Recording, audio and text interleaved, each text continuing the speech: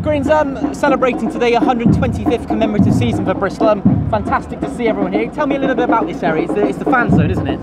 Yeah, this is aimed at the young kids really. I think sort of 7 to 16-year-olds.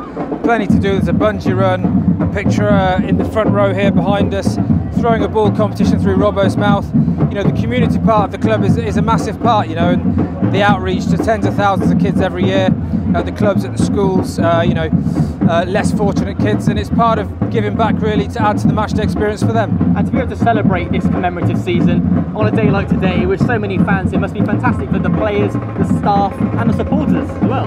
Yeah, I mean the weather's obviously going to make it a carnival atmosphere.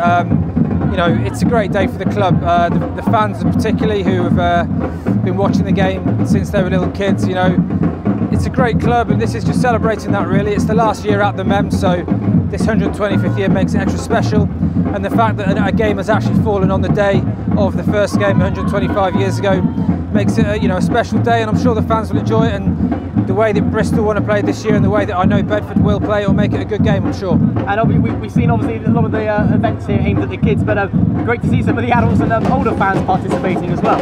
Yeah, we want to engage with all the fans, you know, from young to old. It's part and parcel of Bristol's culture, and obviously we're thinking of the future as well and moving to Ashton Gate and pushing Bristol on the pitch as well as off the pitch, and the young kids and the families are the target market for a rugby club, and it's great to see so many here. And of course 125 years is a long time, and as you said, Bristol have moved a long way from when they first started and are looking for bigger and better things.